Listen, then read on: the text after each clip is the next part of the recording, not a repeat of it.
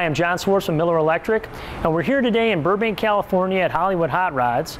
I'm here with Kyle Cannole, and today we're going to be fabricating an upper fan shroud.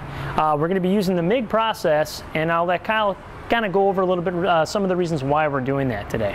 Well, we're going to use the MIG because we got a tank roll on each side to make a nice curve on this piece. And we don't really hammer in here on this corner, so we'll use MIG to keep down the heat affected zone so we don't get too much warpage. Okay, now will this be a complete weld all the way through, continuous, or are you going to be doing something else? We'll do a series of tack welds to keep heat down and grind them as we go until it's completely welded. Okay, well, let's get to it. All right, Kyle, show us what you're going to be doing here first. Okay, here we're going to put our tank roll in both of our panels before we weld them together.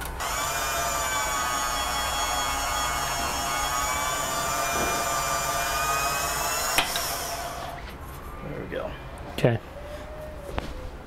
And then the pieces, they'll fit together like that. You get a nice radius. Kyle finishes getting set up right here. The machine that he's going to be using is the Millermatic 211 with auto set and MVP plug. It's a good product for this application in particular, primarily because in this shop there's only two 230 volt plugs, and they can actually use this machine pretty much anywhere. All right, Cal, what are we going to be doing now? All right, so now is we put these up together. We can tack them together and start welding it. Okay.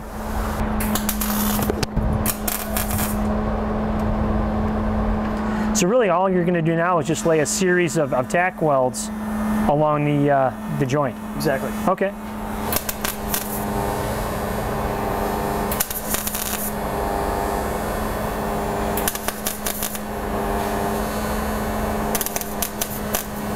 So what kind of parameters are you using for this right now? Well, we're using 023 wire in it. Okay. And I don't have it on auto set because there isn't one for 023. Okay. But since I'm doing just a series of tacks, I wanted to dial in a little bit more heat. Okay.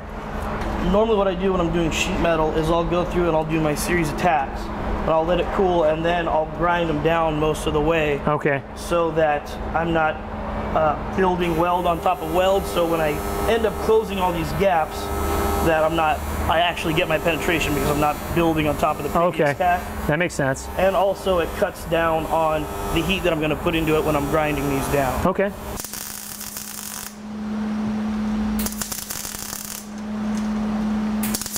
Okay, Cal, explain to me what we have here so far.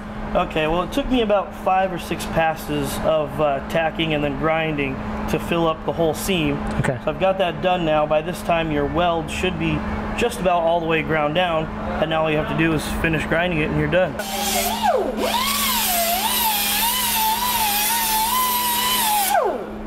So obviously we didn't create an entire upper fan shroud, but basically what we did here would be similar to what you guys had done on this corner. Yeah, it'd be exactly the same process. Okay, so now why did you choose MIG again, just to recap? We did MIG because it's quick and it's going to keep our heat affected zone down, which is going to keep our warpage down, and we weren't going to hammer this anyway, so MIG is perfect for that. Okay, well good. Kyle, thank you very much. No problem. And for more videos just like this, make sure to visit millerwelds.com.